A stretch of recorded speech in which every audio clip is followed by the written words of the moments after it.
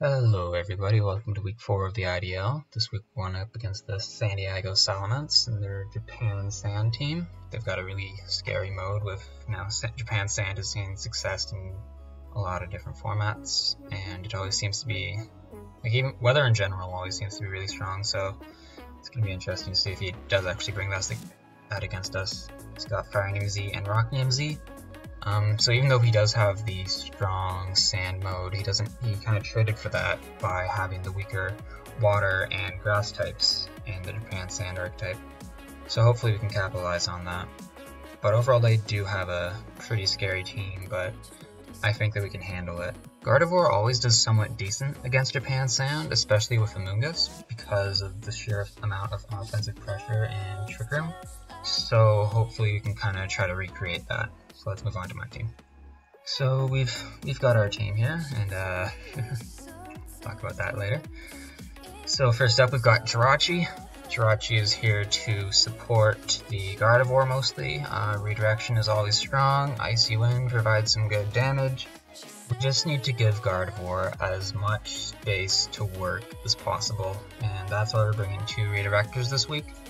We have the Okaberry, I'm going to say Okaberry, for Victini, because otherwise there's no way we're taking a V-Create, and this lets us survive one, and then lets Gardevoir continue doing its thing. Icy Wind is another form of speed control, in case we manage to stall out Sand, so we can outspeed like the Excadrill and maybe the other Gardevoir, because he has normal Gardevoir on his team.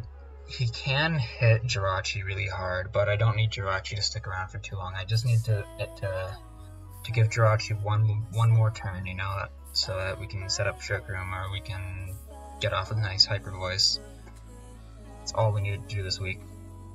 So here's the Gardevoir that we're running.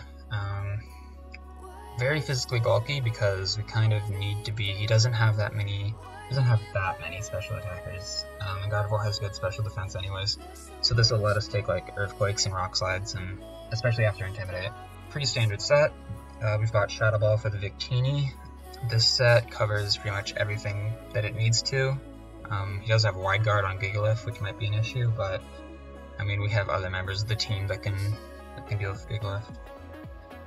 We're bringing Yachiberry Landorus. This is gonna be part of our lead. We're bringing Earthquake, Rock Slide, and U-Turn along to Protect, of course, because we're not running like Assault Vest or a Band or a Choice Item or anything like that, so we can afford to run Protect. I'm expecting him to plan against it, which is why I have the Yachiberry. Does so much damage to everything on his team, and hopefully we're going to have Golbat over here to take advantage of that. So it might seem a little strange that we're bringing a Golbat to a game against Sand, but consider that we're actually pairing it with Landorus, so Intimidate is going to be helpful.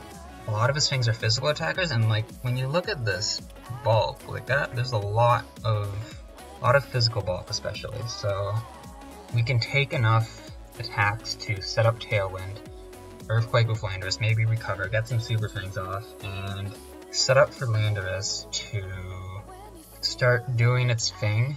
So like, let's say he leads normal Sand, right? He kind of has to target down the Landorus, so maybe we go for, I don't know, maybe a Protect and Tailwind, or an Earthquake and Tailwind, and then from there we can maybe Protect and Roost, or Protect Super Fang if we haven't taken too much damage, and then we can Earthquake again and pick up a few KOs and Roost up again, rinse and repeat from there. So this thing and Landorus are meant to go together, those are our leads. Can't be flinched with Rock Slide, which is nice because of Inner Focus. It puts in a lot of work against the grass types, which you might try to use to counter the Landorus, but I don't know. I feel like he has 2 good answers to this lead, and that's Gardevoir and Lapras. But if he brings either of those, then I'm honestly somewhat happy, because that means that Gardevoir has a really solid matchup against those 2. So I'm really hoping that Golbat puts in work, and I'm not going to pull up any calcs right now, but like it survives 2 V-Creates from Victini, especially after Intimidate and the attack drop. It can take Rock Slides from anything on his team. Salamence Double Edge does like 30 to 40%, and that's before an Intimidate. Hyper Voice is doing 30%. The only thing that can straight up 1-hit KO it is probably like Tyranitar, Rock NMZ, or Psychic from Gardevoir. but either of those things Landorus can deal with really well. We're bringing Amoonguss because Amoonguss Gardevoir is really strong against Japan Sand, so we're bringing it. The only thing that this really struggles with is Salamence, because it can OHKO the Amoonguss and then its partner can do whatever it wants to Gardevoir. So that's why we have Cobra Berry, it's the blind resist one, so we can take the attack from Salamence, take the attack from the partner, and Hyper Voice safely. There's not much to explain about this Amoonguss. It does have a pretty decent matchup here, like it can put in damage if it finds the chance to, but it's just meant to support Gardevoir just like Jirachi. Swampert is going to be our source of chip damage.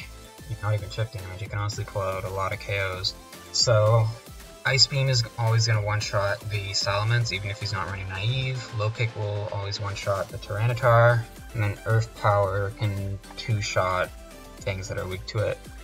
He does have 2 grass types, but it's not like he's going to bring both of them. If he does bring grass types, again, that's something else that Gardevoir can do really well against, especially if it has Jirachi next to it. Also something that Golbat does well against. So Swampert's just going to be there doing its thing, lots of damage. Hopefully it can put in enough chip damage to actually let Gardevoir go for the sweep. So things are relying a lot on Gardevoir, but I think that we can pull it off. Like I mentioned earlier, the plan is going to be lead Landorus and Golbat, and then use Super Fang, Tailwind, Speed Control. Essentially let Landorus go do its thing. Hopefully we'll be able to catch him off guard with the Yachi Berry and maybe pick up a nice KO on, like, I don't know, maybe the Tyranitar or the Victini. The Victini would be so nice. His answers to Gardevoir are Victini, Excadrill, and Gigalith with Wide Guard. So those are all weak to ground, which is really nice. And we're bringing 2 ground types. We have a lot of redirection. So hopefully we can pull that off. So yeah, like this entire game is going to be spent setting up for Gardevoir. And because it can 2-hit KO like everything except for the Gigalith, maybe the Lapras. But then those things are weak to Gardevoir, and he doesn't really have any answers to Spore or Trick Room. So it's going to be an interesting game, and I do think that we have a really solid matchup, I think. So I hope that it goes well, and we'll see you all in the battle.